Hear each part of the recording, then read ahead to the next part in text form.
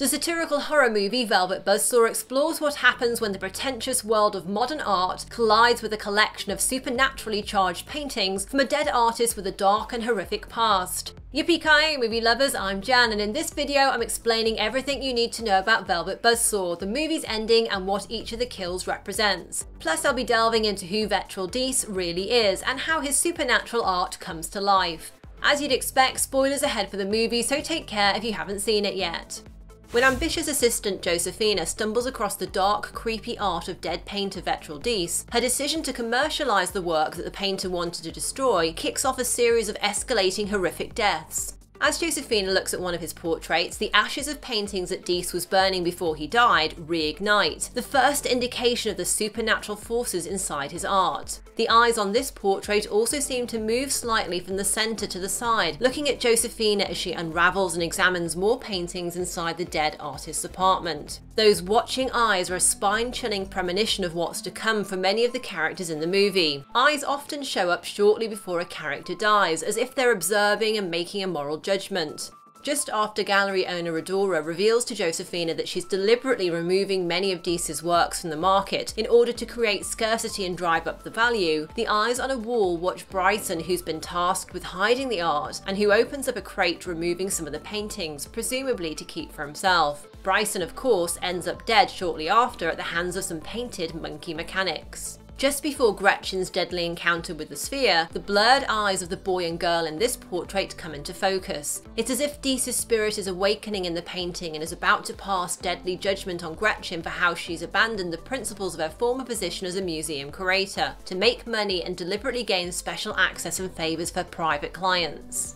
Likewise, the eyes in a sinister doll open up to watch gallery owner John just before he's strangled by an installation in his gallery. And after Josephina ditches Damrish when he decides to go back to his art collective, there's an especially creepy eye on the graffitied wall behind her looking right at her. The mural comes alive, setting a spectacular trap for her as a gallery full of graffiti art opens up behind the wall. Josephina's death seems particularly appropriate as the paint from the art that she so despises melts, runs towards her and then consumes her, and after she's killed, we see she's been incorporated directly into the graffitied wall. What's going on with each death is that each victim ends up becoming part of the deadly artwork. Bryson was pulled into the painting of the monkey mechanics, the sphere consumed Gretchen's arm, and her dead body was assumed by most people to be just another part of the art installation. Remember that the archivist who was studying Dease's paintings discovered there was blood tissue in every one of the works she looked at. She assumed the blood belonged to Dease, and that seems quite plausible, because in one of the flashbacks there's a bowl full of blood and a bloodied knife and razor next to it, and we also see a glimpse of Dease painting with a hand partially wrapped in a bandage of sorts, and what looks like cuts or wounds around his wrists. Writer-director Dan Gilroy has talked about how one of the themes of Velvet Buzzsaw is the idea that artists invest their spirit into their art. It seems as if by literally painting his own flesh and blood into his works, Dease has invested them with a supernatural spirit. While the characters in the film are all desperately trying to take advantage of Dease's artwork and exploit his life and everything he lived through for their own gain, what they don't realise, as David Diggs, who plays Damrish, has said, is that Dease's past and the violence he lived will actually reach out and kill you. If new victims like Josephina and Bryson end up becoming part of the art which killed them, then perhaps it's also possible that some of Dease's paintings contain blood tissue from his previous victims. For example, we learn in the movie that as an adult, Dease tracked his abusive father, tortured him and burned him alive. But what if Dease painted parts of his father into some of his paintings as well?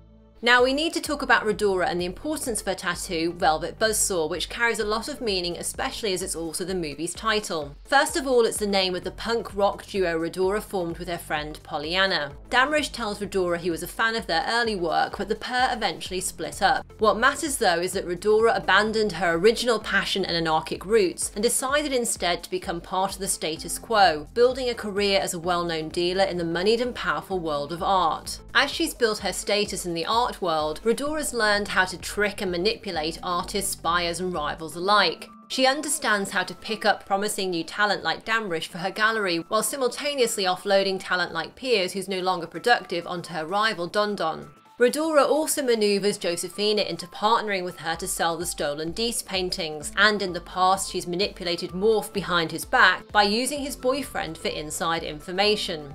Her smarts almost seem to get her through to the end of the film unscathed, as she realises just how dangerous Dease's paintings really are and empties her house of any art or images. However, Dease's spirit still finds a way to enact revenge on her for stealing his work, and the Velvet Buzzsaw tattoo on her neck springs to life, slicing her to death, while she's in a pose which mirrors the art previously on her bedroom wall. Ultimately, as Redora herself said, art is always dangerous, and the no death, no art tattoo on her arm is of course particularly fitting for both her and the movie. The name Velvet Buzzsaw is also an interesting oxymoron, as it implies something soft and luxurious but sharp and deadly at the same time. It applies to Redora and how she softly manipulates people around her while also using more cutting methods to get what she wants. For example, threats of legal action to force Josefina into sharing ownership of Dease's art. And remember that Damrish says he was specifically warned to be careful of Redora. The name Velvet Buzzsaw also applies to the lethal threat that a seemingly innocent piece of art can pose. Velvet Buzzsaw is clearly a pointed critique of the contemporary art world, and the pretentious critic Morph certainly isn't spared, as he ends up dead at the hands of Hobo Man, the walking, talking, homeless superhero that Morph was so willing to critically tear apart at the beginning of the movie. I wonder whether the inclusion of this particular artwork of a down-on-his-luck former superhero is not only a comment on the changing nature of what's popular or in when it comes to art, but also a reference to how one of the most popular genres in current film and TV entertainment, the superhero franchise, will eventually, like other genres before it, fall out of the great favour it's currently in. Gilroy also appears to think that critics can be too fast to point out faults and criticise the work an artist may have poured their heart and soul into. There's also some interesting commentary on whether too much value is given to the opinion of a critic. In the film, Redora says Morph is a god in their world, and when he decides to publish his negative review of Hobo Man, it kills the sale of the piece that was brokered before the review ran. Morph is occasionally presented a little more positively than some of the other characters, such as when he turns down Gretchen's proposal to feed her early information about his reviews. However, he demonstrates he's more than willing to sacrifice any principles he may have if it's expedient for him to do so, or to cater to his own prejudices. For example, he gives a negative review to Ricky's art show even though he liked it, because he was sleeping with Josefina at the time and she asked him to make her ex-boyfriend Ricky suffer. And when Morph discovers Damrish is sleeping with Josefina, he yells, "The admiration I had for your work has completely evaporated." He's also ridiculously fussy and snobbish, complaining about cheesy funeral music, and although he warns Redora that Dease's work is dangerous and that she should stop selling it and box it up and get rid of it, we see that he's kept some of it for himself and is going to lock it away in storage, presumably to sell on in the future for a huge profit. That moment is of course his ultimate undoing, because that's when he comes face to face with Hobo Man, who he disparaged so savagely at the beginning of the film. Ultimately then, the characters who die in Velvet Buzzsaw receive a death that parallels how they've behaved. Morph is literally torn apart by the thing which he figuratively tore to shreds earlier. And as the movie's producer Jennifer Fox says, Josefina is consumed by the graffiti art she rejected, and Redora by selling out her punk roots. Bryson is killed by acting on his primitive nature, and Gretchen for overreaching.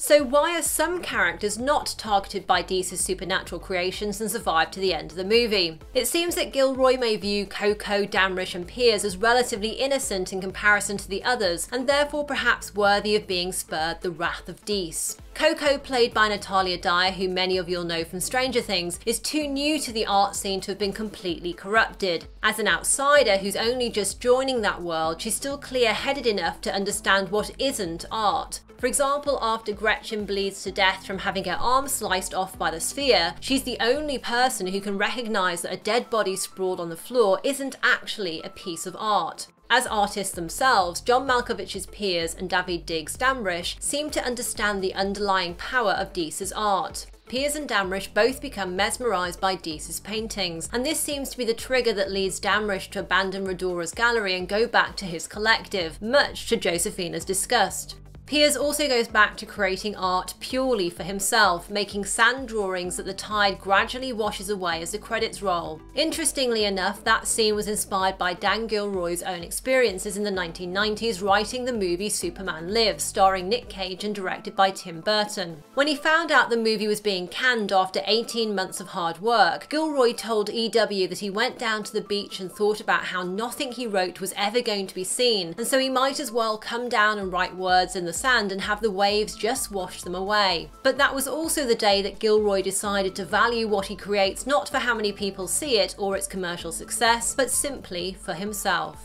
However you feel about the movie, Velvet Buzzsaw is more than just a horror film set in the contemporary art world. It's also a commentary about our relationship with any art form, including movies and TV. Velvet Buzzsaw's producer Fox has said it's about the commodification of art and the way in which this self-selecting group of curators and dealers is anointing certain people, ignoring other people, and creating a false economy. Gilroy has also said that art can't really exist without somebody paying for it, but once art becomes monetized, it loses something. And the problem when you over-monetize art is that it becomes an object rather than something imbued with a spirit, an idea, or even a soul. Which is why there's that line in the movie where Josephina says, "What's the point of art if nobody sees it?" The film itself suggests that it's only the artists who realise the true value of art, as both Damrish and Piers reject the over-commoditized art scene and return to their artistic roots. This whole idea of the point of art and who sees it is also interesting because although Velvet Buzzsaw premiered at the Utah-based indie film festival Sundance, the movie is available on the global streaming service Netflix, which means a lot more people will likely see this film than if it were released only in cinemas. As for writer-director Dan Gilroy, he has various ambitions for the film. Obviously, he wants people to see and enjoy the movie, but he also wants it to spark conversations and ideas. On top of that, he told Vanity Fair that he hopes people look at art in a slightly different way, and that they realise the artists behind it have invested their creative soul into the work. And finally, he'd like the movie to do for the art world what Jaws did for swimming. In other words, when walking into a gallery of art, one should fear what might happen. After all, what about all those Dease paintings that have found their way into the hands of street vendors selling them for $5 a piece? Will Dease be okay with this as the works are in the hands of the people now rather than in the privileged art scene? Or will he move on from taking revenge on the hypocritical art world to judging the everyday hypocrisy of ordinary people? So what do you think of Velvet Buzzsaw, and what did you take away from the movie? Let me know in the comments below. And if you're new here and enjoyed this, then every week I have new movie breakdowns, so do subscribe and hit the bell to get all my new videos. Until then, you can tap left for my latest horror movie video, or tap right for another video you're sure to like. Thanks for watching and see you next time. Yippee-ki-yay, movie lovers!